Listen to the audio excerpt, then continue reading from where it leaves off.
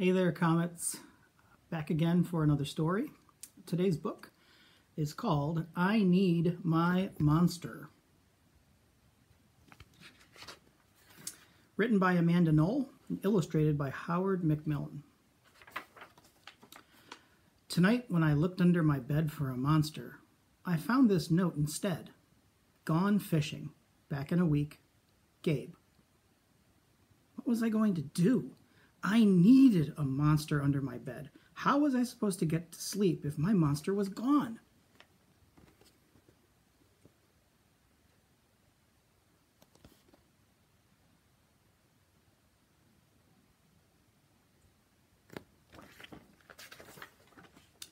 I tried to sleep, but it wasn't the same without Gabe.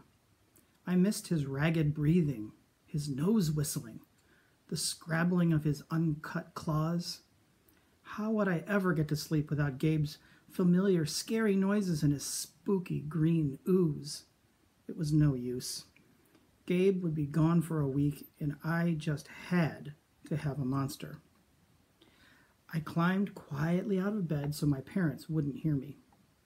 Grown-ups have some strange ideas about monsters under beds. I knocked on the floorboards, then scrambled back under my covers. I waited nervously. Would a new monster appear? What would he be like? Would his snorting be as cheerful as Gabe's?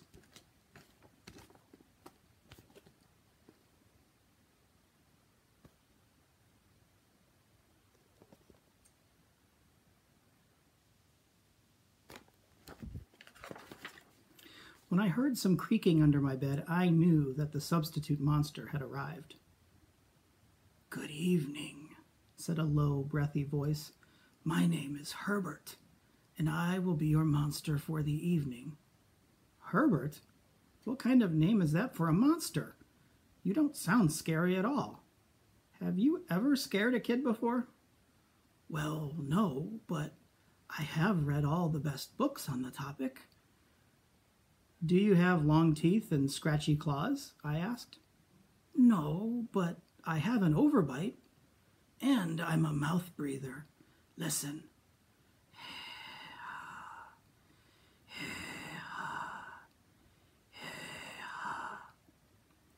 Herbert's panting was kind of scary, but it wasn't enough for me.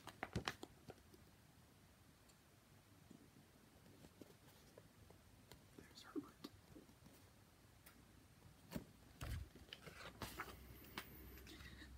Listen, Herbert, I'm sorry. I just don't think this is going to work. It's nothing personal, but I really need a monster with claws.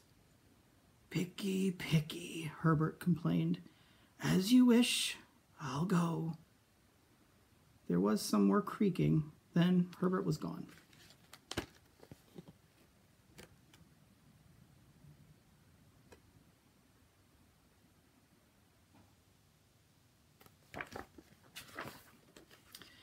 Some scratching warned me that a second monster had appeared. "Good evening," he said in a high, silky voice.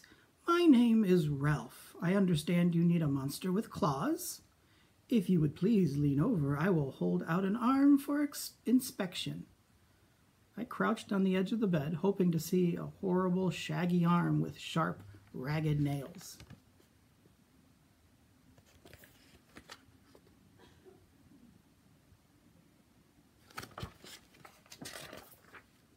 Instead, I was surprised to see sleekly brushed fur with smooth, shiny claws. "Excuse me, I don't mean to be rude," I asked, "but is that nail polish on your claws?" "Yes, it is," Ralph replied. "I believe professional monsters should always be well groomed." I could tell that this was not going to work either. "I'm sorry to disappoint you, Ralph, but I need a monster with scary claws.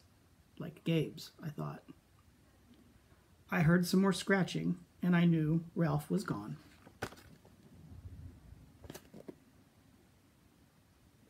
Those long nails.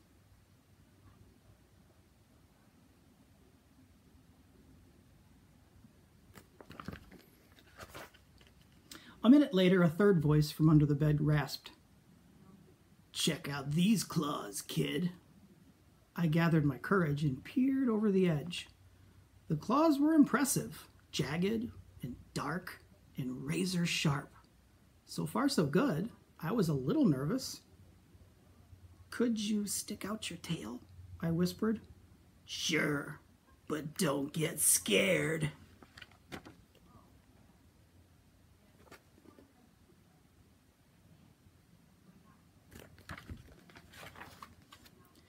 I peeked through my fingers at the slimy tail slithering over the foot of my bed. That's when I noticed the bow. "Are you a girl monster?" "Of course I am," she snapped. "I'm Cynthia. Do you have a problem with that?" Yeah, I do," I admitted. "I definitely need a boy monster. Boy monsters are for boys and girl monsters are for girls. Everybody knows that." "Well, aren't you a picky one?" she sniffed, and then she was gone.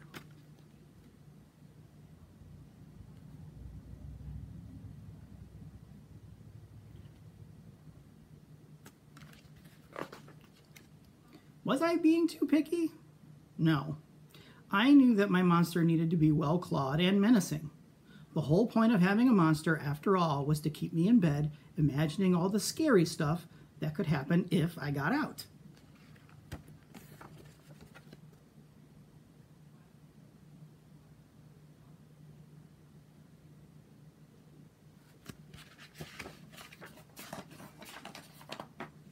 Then I heard a shuffling noise and some slobbering. A fourth monster was under my bed. "Hey, the name's Mac."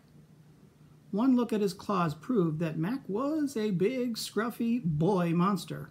I shivered. Maybe this one would work out. "Those are excellent claws, but do you have a long tail?" I leaned over to see. "No, my tail is stumpy," Mac slurped. "But I have an unusually long tongue."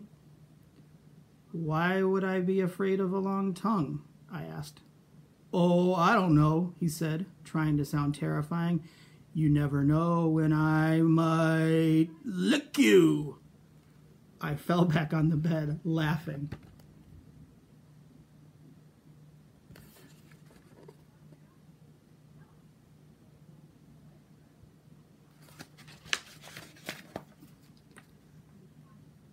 "Well, if you're not even going to try to work with me," Mac whined. I held in my giggles.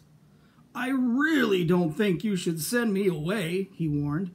"Kids who reject 5 monsters in one night—" "I did not reject 5 monsters tonight," I interrupted. "My regular monster went fishing." "Fishing, hey? Maybe he just left because you're so picky." "Fine, I'm out of here. But I wouldn't expect another monster tonight if I were you." How was I ever going to get to sleep without my monster?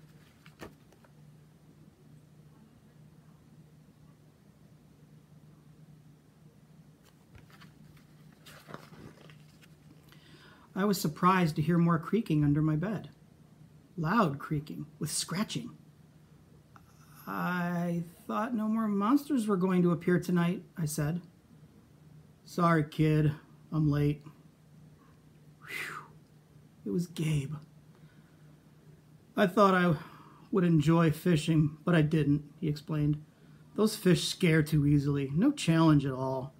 You, however, are challenging, my friend. You're almost too old to be afraid of monsters. You keep me on my toes." Ah, toes. A delicious snack. The bed quivered as Gabe's stomach rumbled with hunger. "Now, if you don't mind, I'd like to start the evening with an ominous puddle of drool." I peeked over the edge of the bed. Green ooze spread soundlessly from underneath. Check out the ooze. Gross. Then the bed trembled as Gabe unfurled his spiked tail. He was daring me to guess where he might pop up. I shivered.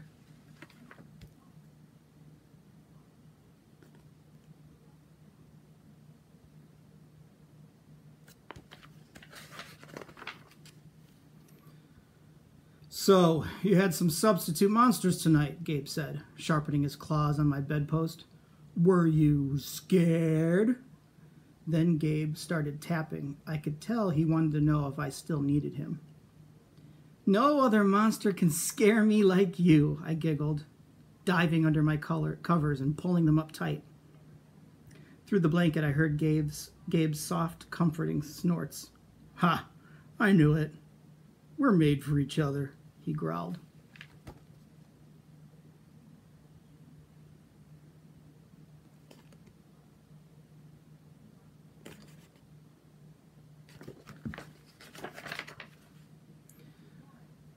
Now, when my blanket started to slip off the bed, I knew Gabe was ready to eat.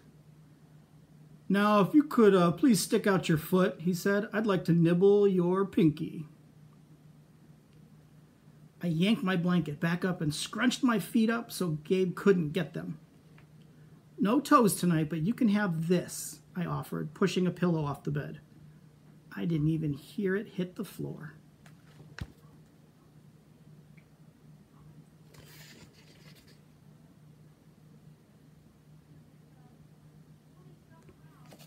See the feathers there? What do you think that means? Drops the pillow. There's only feathers. Some pillows have feathers in them. So maybe Gabe ate the pillow? Gabe was back. The ooze was perfect. Everything was back to normal. I shivered again. I'd be asleep in no time.